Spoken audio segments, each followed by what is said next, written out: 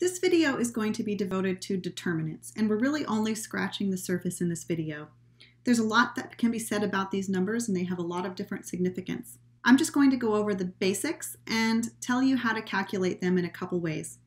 Hopefully we'll be able to use this as a starting point for our discussions, and I encourage that you practice calculating determinants because it takes some practice to be able to calculate them quickly and efficiently. Let's begin by recalling the formula for the determinant of a 2x2 matrix, which is something that we've seen before. If you have a 2x2 matrix A, which we're going to write as A, B, C, D, the determinant, and you should absolutely memorize this, is AD minus BC. So the determinant of a 2x2 matrix is a number, AD minus BC. Throughout this discussion we're having about determinants, let's go ahead and assume that we're only dealing with square matrices. Determinants are really only defined for square matrices. So for a square matrix, the determinant completely determines whether A is invertible or not. The statement is that if the determinant of A is 0, the matrix is not invertible. We have a special word for this, it's singular. And if the determinant is any non-zero number, that means that the matrix is invertible and you can find its inverse. This is true whether you have a 2x2 matrix or a 200 by 200 matrix. There's different notation that you'll see for determinants. The two types of notation that I'll use will be just det A, which is hopefully very obvious, and then occasionally something that looks like an absolute value. I'm going to use that to mean determinant when I don't want to write det over and over. So there's different strategies for calculating determinants, but a very important one is the strategy of cofactor expansion. So I'm going to go over that one in detail. Cofactor expansion is a strategy that works well if you have a bigger matrix that's kind of complicated, but it also works fine for small and simple matrices as well. It's a general strategy. Let's set up a little bit of terminology before I demonstrate how to use cofactor expansion to calculate a determinant. So we've got our square matrix A. So the minor Mij, I and j in the subscript, is going to refer to a determinant of a matrix that you get when you delete row I and column j. And then the cofactor Cij of an entry, Aij, is going to be a number, and it's the number that you get from the minor, Mij, where it's been adjusted by a sign, -1 to the I plus j. All right, let's take an example and let's look at a minor and let's look at a cofactor just for practice. We'll take for our example A to be the 3x3 matrix given here. And let's look at, say, minor M12, and let's look at cofactor C21. All right. So for the minor M12, by definition, this is going to be the determinant of the smaller matrix that we get by deleting the first row and the second column. So for this, I'm going to take my matrix A, and I'm going to delete the first row and the second column. That leaves for me a 2x2 matrix. As long as I'm deleting one of each, I'll naturally still be left with a square matrix. And so I'm looking for the determinant of 13, 9, 4 minus 3. And fortunately, I have a 2x2 formula that I can use to calculate this determinant. So this will be 13 times minus 3, AD minus BC, and minus 9 times 4, which works out to be minus 75. So that's the minor M12. How about cofactor C21? Well, the cofactor is a similar calculation, but now we need to incorporate a sign. So this is going to be minus 1 to the 2 plus 1 times the determinant of the minor M21, which is different from the minor M12. So in this case, actually, let's do the method where we copy A there again and delete what we need to delete. In this case, we're going to be deleting the second row and the first column. So we'll be getting rid of this, and we'll be getting rid of this, leaving us with a 2x2 matrix consisting of 7, 1, and 2, 3. Now, 2 plus 1 is 3, so -1 to the 3 is -1, so this gives us negative, and then the determinant. And for the determinant, we will use our 2x2 formula. So 7 times minus 3 minus 1 times 2. So this will work out to be a positive 23. So for the sake of example, there's a minor and there's a cofactor. This is all still set up, and we haven't actually gotten to the formula for the determinant of the entire matrix yet, but don't worry, we'll get there. Before we do, I want to make a little remark about the signs of the cofactors. These formulas with -1 to the I plus j are a bit cumbersome, so something that you might observe if you work many of these calculations is that cofactors have an obvious sign pattern. And it's jotted down here in the case of 2x2, 3x3, and 4x4 matrices. So you'll notice if you have -1 to the I plus j, and I plus j works out to be odd, this is going to give you a -1. Whereas if you're raising it to an even power, that's going to give you a +1. In the different cases of having n by n matrices, you can see that these signs alternate from left to right and from top to bottom. The thing to remember is that you're always going to be starting with a plus in the 1, 1 position, because 1 plus 1 is 2, and that's even. And then it proceeds from there. Now, it doesn't wrap around, so it proceeds left to right and top to bottom, but it doesn't wrap. And by that I mean, and take a look at the 2 by 2 case, you have a plus minus, and in the next row you have a minus plus. So it doesn't wrap around unless the dimensions of your matrix are odd by odd. So this is just a bit of a shortcut if you want to keep track of signs in this way. Now, let's state the general determinant formula. A cofactor expression for the determinant of your general matrix A is the following sum. You are summing over J from 1 to n and taking A1J, C1J. If you write out the sum, there's n terms in it, starting with A11, C11, then A12, C12, and so on and so forth, increasing in this case in the second index. Well, this is a general determinant formula, but it isn't the one. This is exactly cofactor expansion along row 1. But as it turns out, any row or column will do for a cofactor expansion. Now, rather than writing down even more general formulas, I'd like to walk through an example. Cofactor expansions are best learned by doing rather than reading formulas. The example that I'm going to use is a 3 by 3 matrix A. This is not the same matrix that we had before. -2, 1, 0, 0, 1, 2, 3, 0, 7. So let's calculate the determinant of this matrix, doing cofactor expansion first along row 1, and then we'll do cofactor expansion in a different way, along column 2, the second time we calculate it. Okay, so when we do cofactor expansion along row 1, we're going to be using the entries of this row. So the determinant of A is going to be given by, first we take entry -2. So we take entry -2, and then we multiply times the cofactor that corresponds with the entry in spot 1, 1. So here I would write C11, but I'm just going to use the numbers. So I have a positive sign, and then I have the determinant of the smaller matrix, 1, 2, 0, 7. That smaller matrix came from eliminating the first row and the first column. So here this came from -2, 1, 0, 0, 1, 2, and 3, 0, 7. Sometimes it's useful to copy down the larger matrix to keep track of what you're deleting. This is the first of 3 summons that we're going to have. Now we add up the next cofactor as we move down the row. So we're going to have the entry, which is a 1, times the sign, which is a -1. These signs, by the way, come from -1 to the 1 plus 1 and -1 to the 1 plus 2, meaning row 1, column 2. And then we have the determinant of the smaller matrix. In this case, the smaller matrix is going to be obtained by deleting the first row and the second column. So deleting the first row and the second column gives us 0, 2, 3, 7. And then the last summon we get from entry 0, a sign, which will be a +1, and then the determinant of a smaller matrix. Ultimately, this won't matter because we're multiplying by 0, but I want to write it down for the sake of the example. Here we would be deleting the third column in the first row, and that would leave us as 0, 1, 3, 0. At this point, we have some 2 by 2 determinants to work out. So continuing along, we're going to have here -2 times 1 times 7 minus 2 times 0. And then we have a minus 0 times 7 minus 2 times 3 plus a 0. Working out these numbers, we see that we get -8.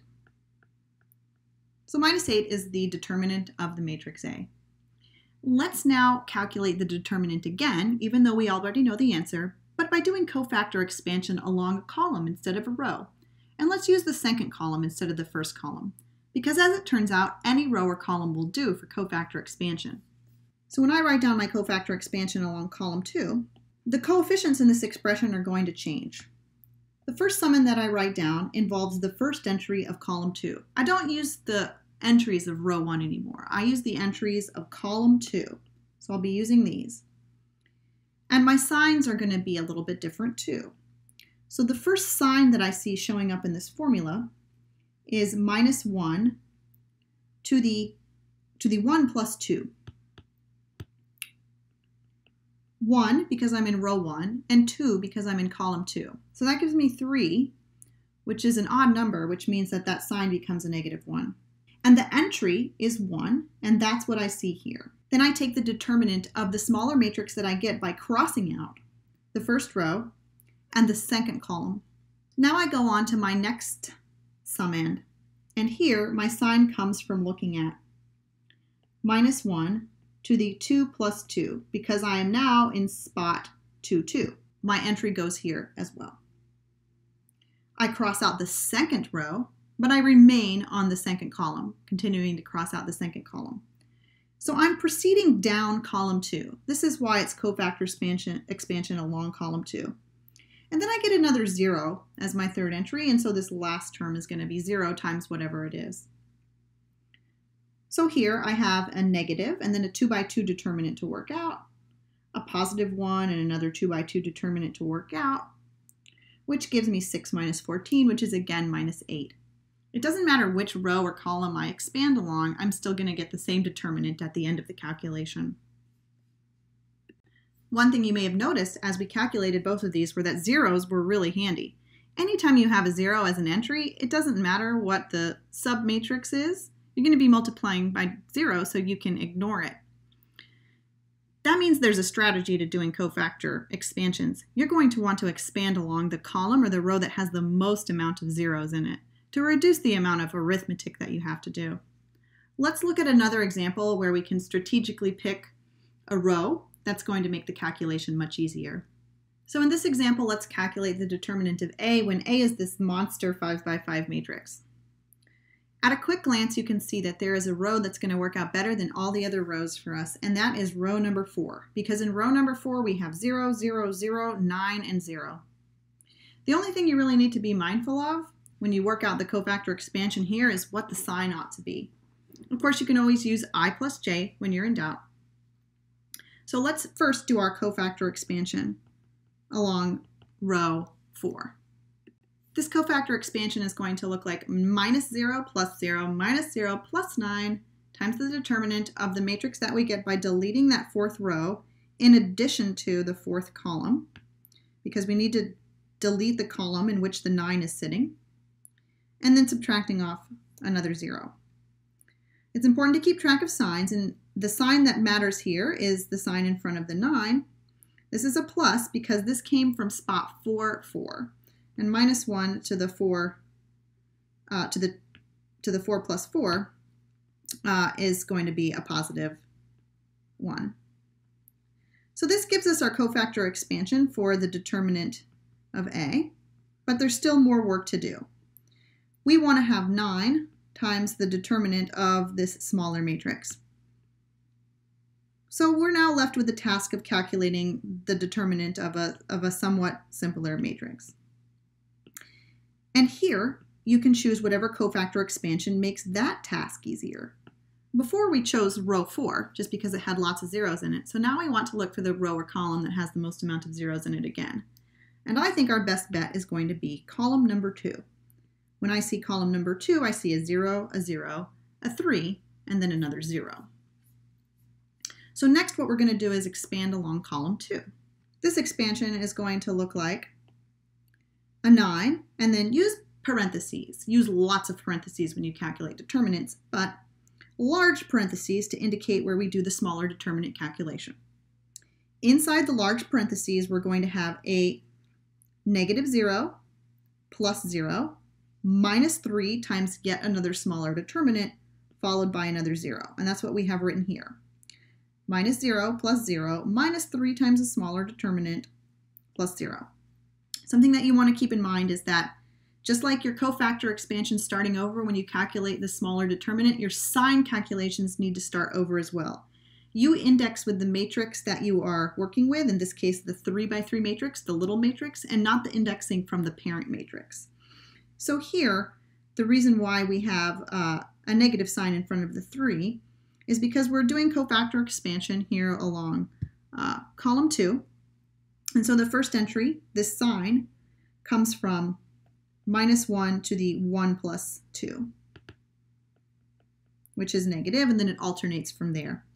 This negative entry here comes from 3 plus 2, which is 5. So we have a smaller matrix that shows up again inside this calculation. And now we turn our attention towards this matrix. So I've consolidated now my 9 and my -3 is a -27 times the determinant of the 3 by 3 matrix that you see here. At this point, there isn't a super great choice for cofactor expansion.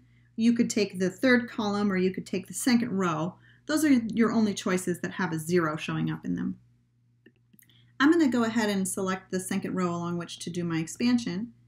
And when I get that, I have my -27 times, and now I have a couple things to calculate inside the large parentheses.